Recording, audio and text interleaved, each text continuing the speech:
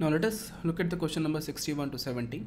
So question number 61 says the CPU can perform read or write operations directly on.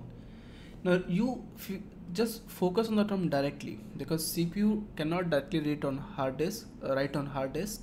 CPU generally write on RAM, and from RAM we write data to the hard disk. Okay, so CPU can read or write operations directly from RAM. CPU cannot write on ROM. CPU cannot write on hard disk. Why it cannot write on ROM? Because it is a read-only memory. It cannot write on hard disk, and it cannot write on EEPROM. So CPU can only write on RAM. So question number 62 says, which is an example of non-volatile memory. Now when I'm saying non-volatile memory, that means when you turn off the system, then the memory should not wipe off. But the RAM, cache memory or VLSI, so actually VLSI is not used to store data. It is not a memory, but RAM and cache is a memory.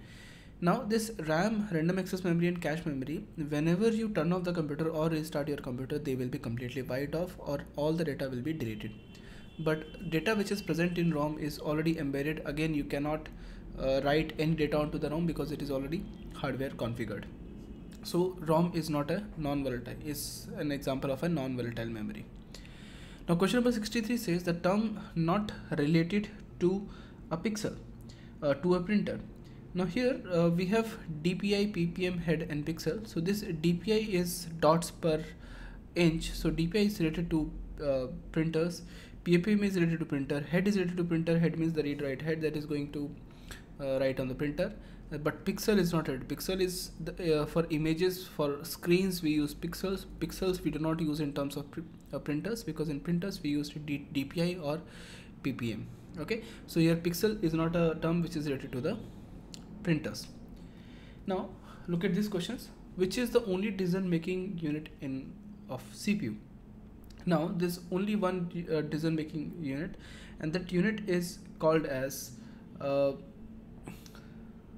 arithmetical and logical units, ALU. Okay, so let me figure out these questions, this question one by one.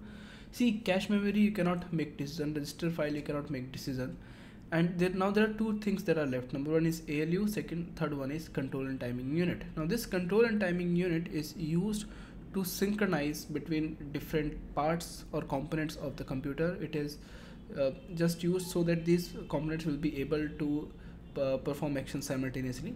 But when you have ALU used to perform calculations. Now according to those calculations we perform operations which is based on the control and timing unit. But let us say what from my point of view, what I see is that ALU is the place where we perform calculations. It is arithmetical logical unit, and according to the output of ALU we perform different actions, and those actions are performed by control and timing unit. So combination of these two is required, but if I have to give one answer, then I will give you ALU as the answer. Now for question number 65, they are saying processing capability of a computer is decided by. So the processing capability is generally dependent on your CPU, right? So CPU architecture also at the same time. Now here clock frequency, yes, somewhat we can decide processing capability, but that also depends on CPU architecture. Memory size, again maybe. Bus size may not be. Okay, so it may not be a correct answer. So I'll say this is a pretty confusing question, because I cannot say processing capability, because there are different factors on which the processing capability of a computer is dependent on. I'll say because we have for CPU we have memories, because memory size may not be a processing capability, but it can be a factor that affects the processing capability.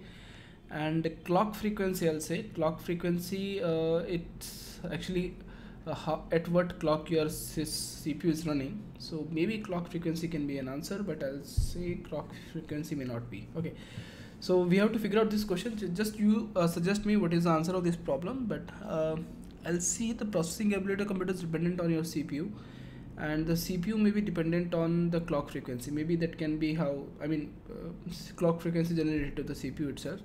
So maybe this can be a correct answer, but I cannot figure out the right answer to this problem. Maybe the problem is not formulated correctly, but you tell me what your point of view for this question number 65.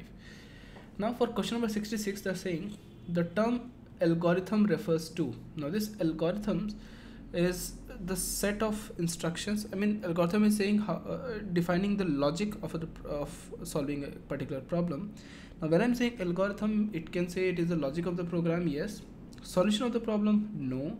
Programming of a problem, no. So I'll say the algorithm is referred to the logic of the program and nothing else. Okay. Now let us look at the question number 67. It says the flow chart is a program planning. Yes, you can say that a flow chart is a program planning. B, way of problem definition, no. Pictorial representation of an algorithm, it can be, but I'll say it is program planning will be a better option as compared to this. Okay. Now for question number 68, they says the term DFD stands for. Now DFD stands for the data flow diagram. So data flow depiction is not there, data feeding device is not there, it is data flow diagram. Now 69 is saying which computer language is not a high level language. Now we have 4 languages here: assembly language, C language, C++ language and Java. Now C, C++ and Java, they are considered as high level programming language, as assembly language is not a high level programming language here.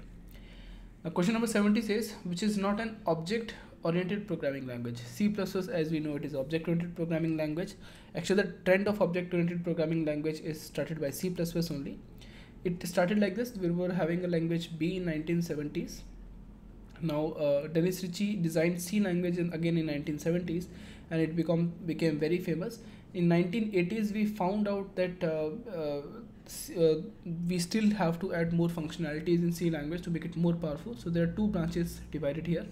One is developed by Next Computers, which was a company by Steve Jobs, and they developed Objective-C, and they developed the Mac and iOS operating system in Objective-C, and other family, they Bajan Strip, they developed C++ language, and it was having object-oriented features. Now the object-oriented features of C++ are again redesigned in Java completely thoroughly from the scratch, and the functionalities of Java, they are adapted by Visual Basic or Microsoft C#, so VC++ you can say. So you can see here C is not an object-oriented programming language, whereas C++, Java and VC++, they are object-oriented programming languages. Now in the next videos, let us look at the question number 71 to question number 80.